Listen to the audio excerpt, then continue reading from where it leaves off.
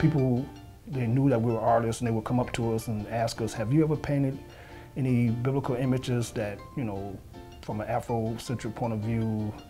And, you know, we looked at each other and said, no, we never done that before. So we started painting images that we had never seen before from an Afrocentric point of view. The first painting I did was a painting of Christ walking on the water. And the first painting that Aaron did was a painting of Daniel in the lion's den. But both of these figures were African pictures of Christ on the water, and Daniel were from Afrocentric point of view. So when people saw that, I mean, it just blew their mind, because even a lot of people that we knew or fellowship with did not see paintings like that. So it just kind of made our artwork unique. Actually, we had done several calendars in the past with another company.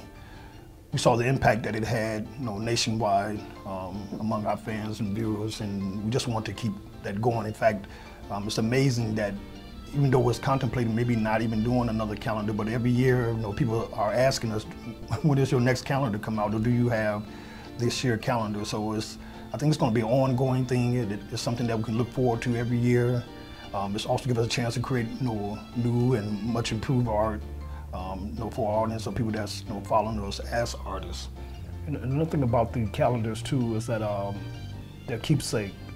Matter of fact, we also have people where they take the image from the calendars, instead of, you know, after the year's over, taking the calendar and just tossing it away. They actually take the artwork and frame them. So just having the images, and not only the images, but the scriptures that goes along with the images, something that's very inspirational. And that's something that UMI came in on with the scriptures, and with the different dates of some of our black heroes or our black legends. They, you know, added those to the calendar, and I think it just makes the calendar just that more exciting. Children's our future, and I think it's a good thing to start them at an early age of focusing in on their future.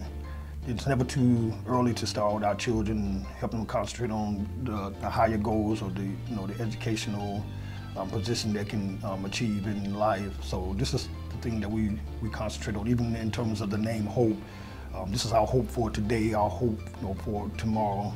And also, like I said, my brother said, he give them the chance also to create themselves in terms of characters or roles, or even to help us as grown-up to see the roles in children that was way back then that we could, you know, we saw ourselves even doing too. And also the biblical images, again, it's back to where we did not see ourselves portrayed in biblical times, where it's actually in the Bible where we do have African people portrayed in the Bibles that we don't hear about, but to paint that where our children see, it really helps them a lot. You can purchase a calendar through UMI, their website, and also from twinhicks.com. You'll probably see them in various stores, or Christian bookstores. So they're all over. Just look for them.